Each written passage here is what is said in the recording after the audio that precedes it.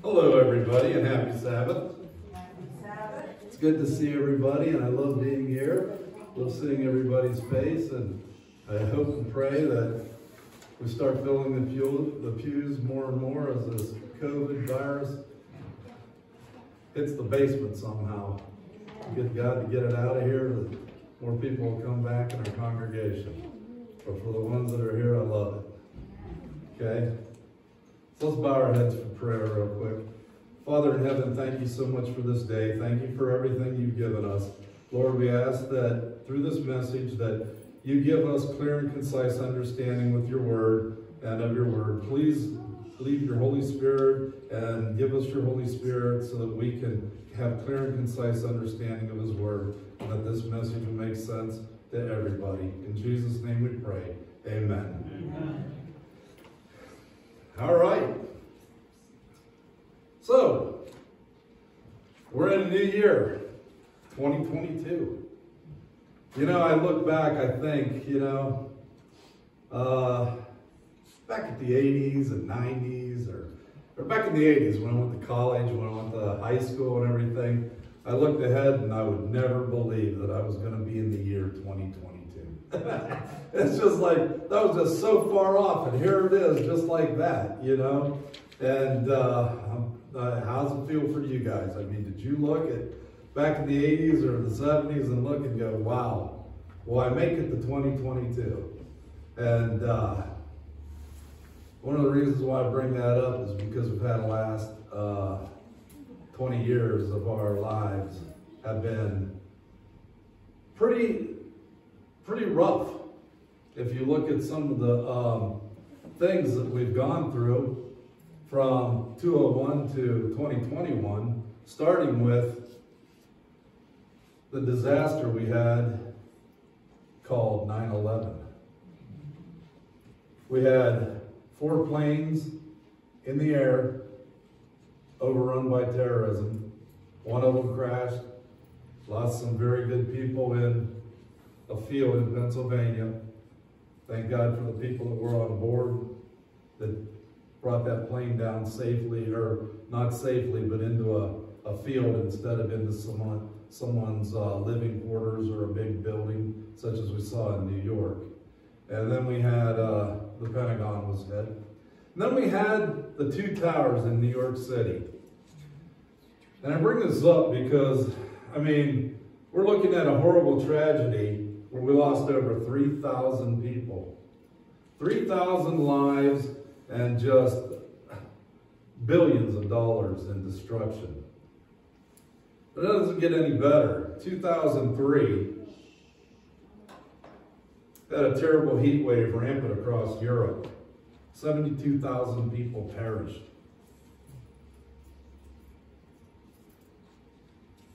2004, y'all remember the Asian tsunami? The Asian tsunami was a huge disaster. A 9.0 earthquake on the Richter scale. 3rd largest quake ever recorded. A tsunami with waves recorded as high as up to 100 feet in the air. Destroying everything in its path and killing 700,000 people, injuring millions, and it left millions of other people in a distressed state. 2005, Hurricane Katrina. Touches my heart because I lived in Florida at that time. August 2005. The only reason that we didn't have the mass lives lost is because our nation, being the nation that it is, has a lot of good things put in place for warnings. Most nations don't have things like that. So we had billions of dollars in damages with Katrina, and people were left homeless, and it was just a total disaster. And but fortunately, we only lost about 1,800 people. With that, 1,800 people, and that was a huge, huge hurricane.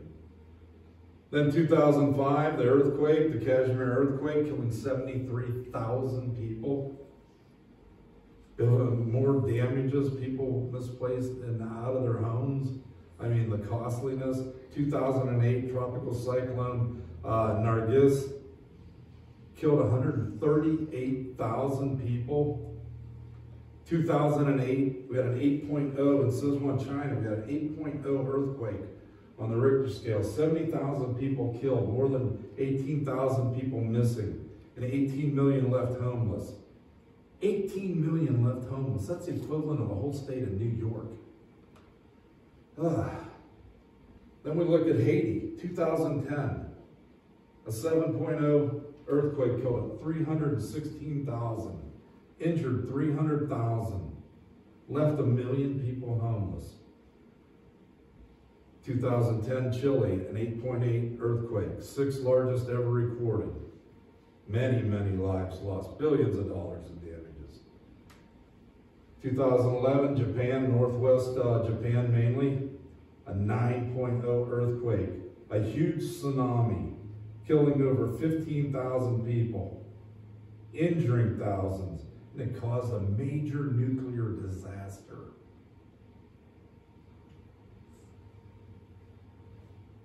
Then it hit home again, 2012, up our eastern seaboard. Hurricane Sandy. Once again, we were prepared for it, being the nation that we are. But we weren't prepared for the largest hurricane ever recorded. Didn't lose a lot of lives, but it did millions in damages. So you say, what's your point, Tim? Well, my point is that Jesus is coming again. Amen. And Jesus said, I am coming quickly. Watch. Watch. See, I haven't even gotten to the next 10 years because that's homework. Nobody likes homework, but make it a little game on your drive home. Think about the disasters that have happened, the intensity of these disasters that have been happening in the last 10 years. I'll start you off with one. COVID. How's that? I took the easiest one. It's your job to come up with some other ones. Now you might say, Tim, 2018, there were stronger hurricanes in 2004. Yes, you might have in different years, different weather patterns and things like that that were a little calmer and others. I'm talking about a whole, guys. I'm talking about a 20-year period, this last 20-year period. You either got to be really ignorant to the fact or you have to be buried under a rock for these last 20 years not to see a major difference in what's happening in our society with the weather patterns and things like that, with humanity. Okay, I've named those. I haven't even gotten to the fires, the tornadoes, the floods, the droughts, famines, the pestilence, the rampant violence, nationwide school shootings, home invasions, carjackings, gang warfare, horrific worldwide drug epidemic that's taking the lives of our loved ones. And it's almost like we just don't have any help or any way.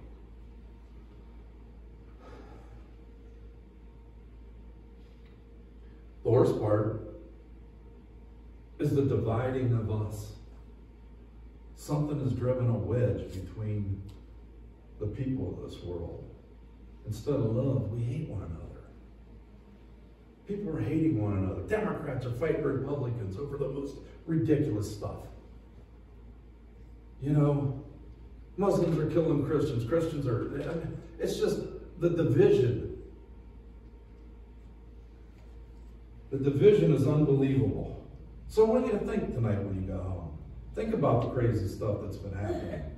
You know, in Luke 21:25, he talks about men will fear one another. Men's hearts. How does it say it, Pastor Ben? Men's hearts will give out because of fear. And what is our 26? Read that for me, Pastor Ben. Men's hearts failing them from fear and expectation of those things which are coming upon the earth. for the powers of heaven will be shaken. Yeah. Men's hearts failing to fear. Does terrorism put a fear in men's hearts? I mean, we don't know if we're going to have to go to war and fight the terrorism, or if it's going to end up on our back porch, kill our family and friends. The point I'm trying to make is, throughout these things that are happening, and I mentioned it before, you have to be blind by ignorance or be living under a rock for the last 20 years not to see the increasing momentum that's happening in this world. And people say these are acts of God. God did this. They blame God. However, it's those same people that forget about God when it comes to gay marriages, abortion, no public prayer in school, no 10 commandments in our courtrooms, nor our schools. See, they seem to pick and choose when they can bring God in and when they can push him away. Okay? It's not the way God works. We know that as a family in our church right now. That isn't the way God works. But I must say that all these things that have happened, and you see social media, people talking, you see the news reports, you see the newspapers, and you know what I don't ever see in those? I never ever one time have seen anybody or anyone in those medias say this is due to evil. This is due to the devil. See, they're quick to point the finger up and at you and at you and at God, but very, very rarely will they point it at themselves. Very, very rarely will they point it at something that's fighting us every single minute of the day in a spiritual war. The devil. You know, God didn't cause one single calamity. We, humanity, we caused this. We brought it upon ourselves through the rejection of God. As we claim his name in vain, witness his word falsely, turn to ourselves instead of, and one another, turn to ourselves and one another instead of God, and we continually reject him altogether, he slowly,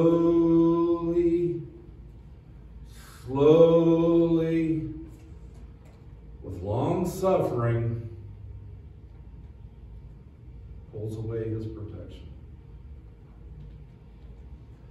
These last 20 years are eyebrow raisers. The things that have happened in them are unlike the rest of the world has seen. We're talking about the highest intensity of earthquakes, the highest intensity of snowstorms, the highest intensity of droughts. We're talking about, it is really, really going. And it's going hard, guys. And if we take a look at God, God will never quit loving us. Amen. See, his pulling back of his protection isn't because he doesn't love us. It's because we reject him. Amen. If we're not going to take his hand, he can't do anything for us. He's a just God. He has laws that he abides by. He wrote them. He has to keep them. Otherwise, he's a liar. And God's no liar. Amen. You know, it reminds me of a story in the Bible.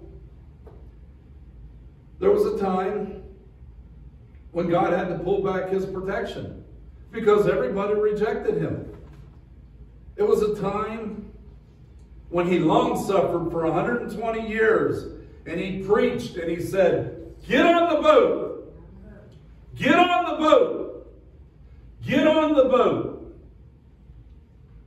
And still the people badgered and giggled and laughed and said, "Noah, you are crazy." And Jesus Christ preached through Noah for 120 years, "Get on the boat." And they didn't get on, and the flood came and took all but 8 of them away. God pulled back his protection because they rejected him. Gives me another story in the Bible. Job. Everyone know? We'll put some cliff notes on Job. I'll give you the once over here. Job, man of God, faithful man of God. Lord, one day he holds a council meeting in heaven or somewhere in one of his worlds. The devil shows up. The sons of God are there. And as God looks around the room, he gets one of these. What are you doing here, Satan? Well, I was walking to and fro on the earth, and I kind of figured I deserved to be here. That's my world. And he says, well, have you overlooked my faithful servant Job? And he says, Job, he's only that way. Could you give him everything? And God says, okay, you gonna play that game? I'll tell you what. I'm going to pull back my protection on Job. I'll take away my little hedge, but don't you dare touch him. So what happens? The protection's pulled away. The devil, you give him an inch, he's going to take a mile. What's he do? Goes in and wipes out Job's family. He wipes out his livestock. He wipes out everything that Job owns. Doesn't touch Job. And you know what Job does?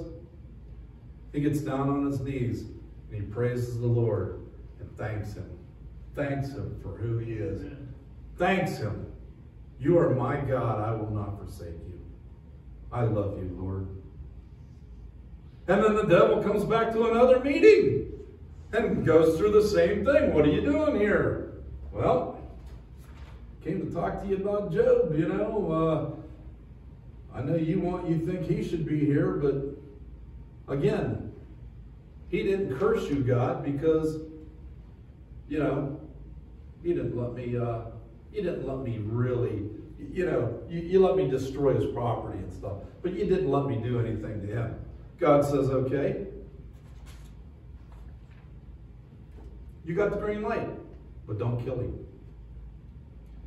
So what's Satan do? He puts Job through misery.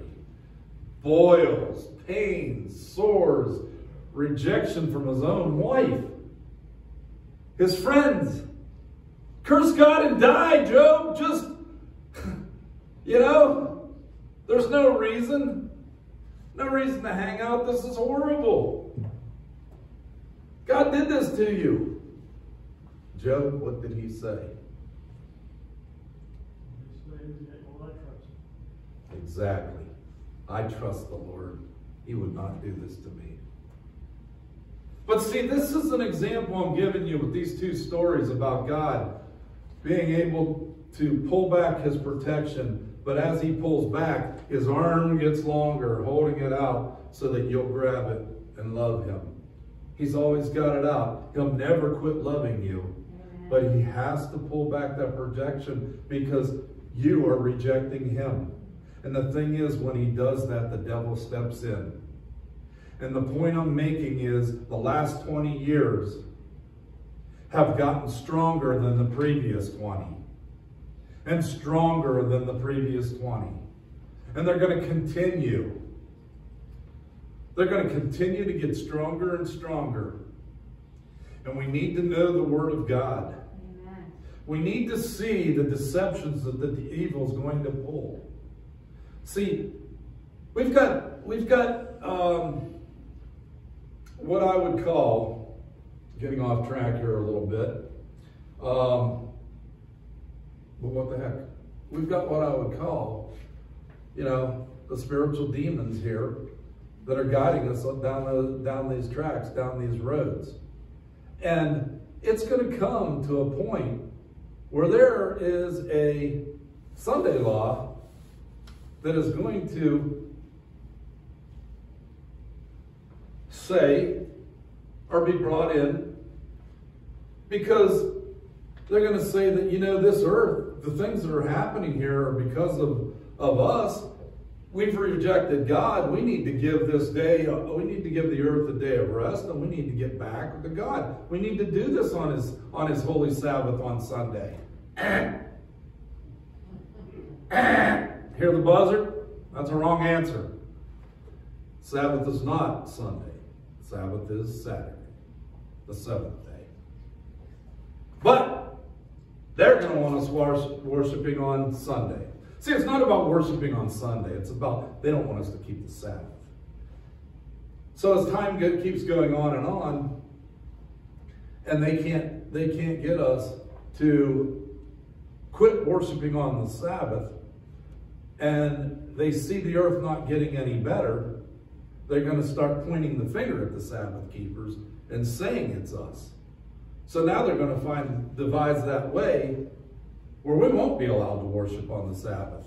How will they do it? I don't know. They could do it. They could do it by saying, hey, look, Saturday is the day that you can get your food and your medicines. And if you don't get them, you can come back next week, but you're going to have to do work to earn your privilege back, to get your meds or your food or things like that. Well, I'm not working on a Sabbath. So I guess if I don't go shopping to get my food and medicine, and then the next week it comes about, I guess I'm not going to have food and medicine. But there's going to be a way where they try to get us to stop worshiping on the Sabbath. It's not about a Sunday worship per se. It's about not keeping God's word. It's about disobeying his 10 commandments. It's about worshiping on a day that is a false day, a counterfeit day. And keeping us from keeping the fourth commandment, the Sabbath. Let me get back on track here. You know, God has a time clock on the nations. Not only on men, He's got them on nations. And right now we're going through it, including God's faithful people. They'll go through it. Even the remnant people are going to go through this. So you can look back through the Old Testament. You saw that the prophets gave people warnings. And they gave them long enough warnings where they could repent. They could turn back to God. Are we seeing that as what we could do right now with these catastrophes? See, they had catastrophes that would come, but they always could repent. And they were given that by prophets prophesizing to them what was going to happen, because God wanted them to have an expected end. And when they didn't turn to God, God did justly. He obeyed his own law, and he has to proclaim judgment. And he proclaimed it on not only the people of Judah, he proclaimed it on the people of Babylon, he proclaimed it on the people of Assyria, he proclaimed it on the Egyptians. I mean, hey, God loves everybody, and he's given everybody a chance. The Israelites were a nation that was supposed to shine the light on the people, take God's word and shine it so that other nations would see the blessings that they had poured upon them. They failed to do so. So God did what he had to do. He pulled back his protection, and the devil stepped in, and things happened. Those are the same things that we're looking right down a gun barrel at right now. And I preach this today so that we don't get caught with the deception. See, we got to know what is in this Bible. We have to understand that the Bible that we read, this Bible right here, we have to understand that it's 100% truth. You either believe it all or you believe nothing. There's no contradictions in it. The contradictions are things that you're confused about, that you need help from other people, that they will straighten it out and teach you. Okay, so if you have confusions and things like that, there's people available. Pastor Ben's one of the best ones that can explain pretty much everything in here. He's helped me immensely.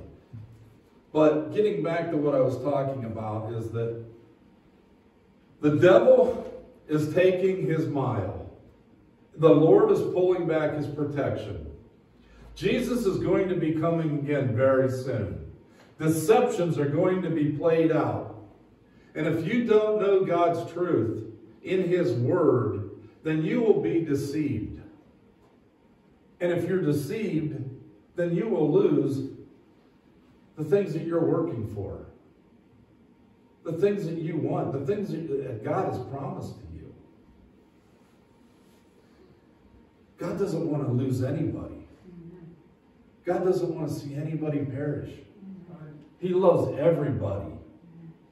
But I'll tell you what, if you're not going to do his will, and you're going to reject him, and you're going to claim his name, which I'm going to read again right now.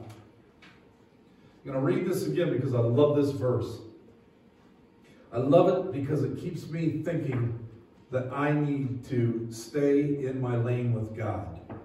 And it's verse 4 of Isaiah, chapter 4 of Isaiah, verse 1. And I read it last week, and I'm going to read it again. And in that day 7 women shall take hold of one man, saying, we will eat our own food and wear our own apparel. Only let us be called by your name to take away our reproach. So in the first, how it starts out, and in that day 7 women. What are women in prophecy? Churches, right? We'll take a hold of one man. Who do you think that man is? Jesus Christ. So we have churches. We've got, now 7's the number of completion. So we've got a complete church, an apostate church, as we can say through the context. Would everyone agree with that? It's an apostate church. Shall take hold of one man, and we'll eat our own food. Now what is food in the Bible? The Word of God. And we will wear our own apparel. What is clothing? What's wearing our own apparel? What does that? Our own righteousness. Our own righteousness, our own character. We will carry our own character. Not the character of Jesus Christ, who this book teaches that we need to do. But they're saying, whoa, in those days, we'll eat our own food. We'll wear our own clothing. Meaning, we will look at the Bible the way we want to look at it. We will act the way we want to look at it. But only, we'll call ourselves Christians. Right there. Chapter 4, verse 1 says it better than you can ever see it. Let us be called by your name, Jesus. Let us be called by your name. Let us wear what we want. Let us eat what we want. Let us spread the word how we want it. Let us do what we want to do. Only let us call you by, let us call our names. Let us call us by your name. Let us call us a Christian. Now, folks, you can't call yourself a Christian. If you're going to call yourself a Christian, you got to be a Christian. If you can't look in that mirror in the morning, and if you see Jesus' face, I want you to picture his face looking back at you. And when you look in that mirror and you're looking at God himself, I want you to look at yourself and I want you to tell me, is he smiling back at me, or is he giving me a look that you don't want to see? Because if he's giving you that look that you don't want to see, it means you got some work to do. Doesn't mean it's the end. Just means he's got some work to do. And if he's giving you that smiling face, you're glorifying him. You're making him happy. Keep it up. Don't turn from it. Call your neighbor and teach them something. Witness to them. Hey, I got to tell you something. I love God. I want to share something with you about him. How can I come over to your house and talk to you? I call my friends all the time. Some good, some bad. But you know what? I'll never go up on them. Amen. I'll keep praying for them. Because I want them in the kingdom of God. Amen. You know, there are some, I don't want to start crying if I say something like that, but there are some people that I love so much that I'd be like Moses and I would say, God, take them. If there's not that much room, Lord, take them and leave me behind. Because I don't want to see them lost.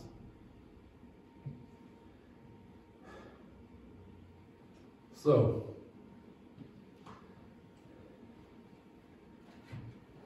The Bible teaches right now that we're coming. Jesus is coming. We're coming, and he's coming quickly, and we're coming towards the end. Be prepared, don't be deceived. It's in the book. If you need help studying the book, I'll be more than happy to sit down with anybody and explain anything. And if I don't know, I'm sure that I can ask Pastor Ben, and he'll teach me, and I'll teach you, or we'll get together and do it. But it is so important that we know what the deceptions are to come. That we see the signs that God is giving us. Jesus says there'll be wars and rumors of wars. There'll be pestilence.